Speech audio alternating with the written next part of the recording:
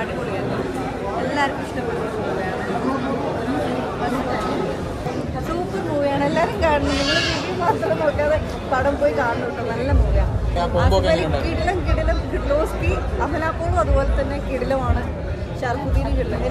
എല്ലാവരും super. Making super. എല്ലാം അടിപൊളിയാണ്. അതിൻ്റെ ഓരോ പാർട്ട് ചെയ്ത ആളുകളും അതിമനോഹരമായിട്ടാണ് ചെയ്തത്. Lovely performances. It's a thriller film and you really cannot predict the end.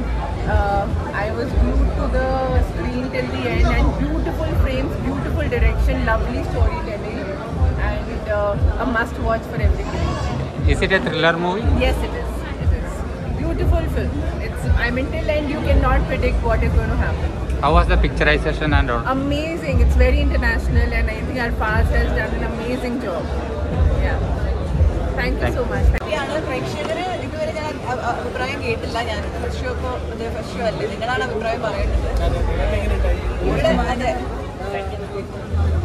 എന്താണ് അതെ തിയേറ്ററിൽ കണ്ട ആൾക്കാരുടെയൊക്കെ അടുത്ത് നല്ലൊരു റെസ്പോൺസ് ഉണ്ടായിരുന്നു, പോസിറ്റീവ് റെസ്പോൺസ്. അപ്പോൾ ഇനിയിപ്പോൾ ലെറ്റ്സ് സീ.